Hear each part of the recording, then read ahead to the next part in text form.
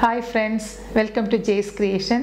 In the tutorial நம்ம பார்க்க போறது வந்து ஒரு tote bag, that is eco-friendly bag painting. So என்ன materials required னு பார்க்கலாமா?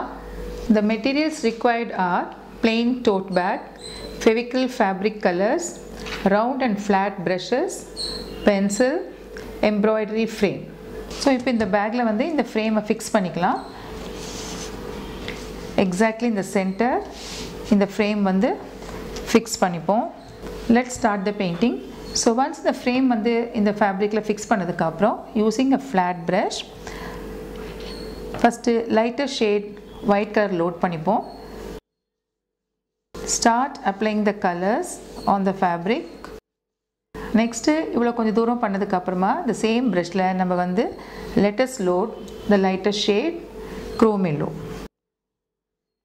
அந்த white ஓட அப்படியே blend பண்ணிட்டே வரணும். கொஞ்சம் flat brush வந்து பெரிய சைஸா இருக்கணும். Say about 8 or number 10. அப்பதான் நமக்கு வந்து application ஈஸியா இருக்கும். இப்போ நம்ம chrome yellow more than half of the portion அந்த circular portionக்கு paint பண்ணியாச்சு. Next the little darker shade orange எடுத்துப்போம். Let's load the brush with the orange color. Other leftover portion இருக்குல்லையா அந்த frame குள்ள அந்த இடத்துல இந்த orange color apply பண்ணிட்டு அப்படியே blend பண்ணிட்டே வரும் with the previous color that is chrome yellow. So நம்மளுக்கு draw பண்ண போற டிசைன் வந்து இந்த frame குள்ள மட்டும் தான் இருக்க போகுது.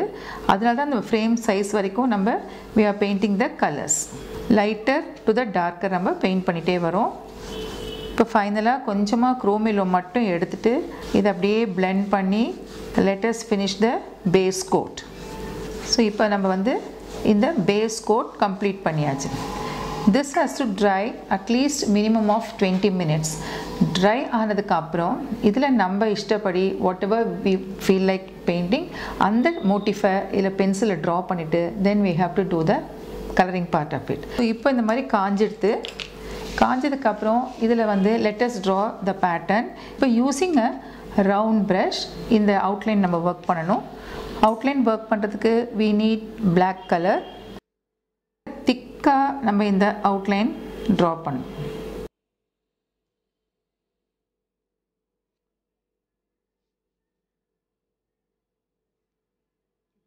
So இப்போ இந்த மாதிரி நம்ம இந்த design draw பண்ணிருக்கத full and full black color paint வந்து லோட் பண்ணிட்டு brushல round brushல லோட் பண்ணிட்டு இத ஃபுல்லா நம்ம paint பண்ணனும்.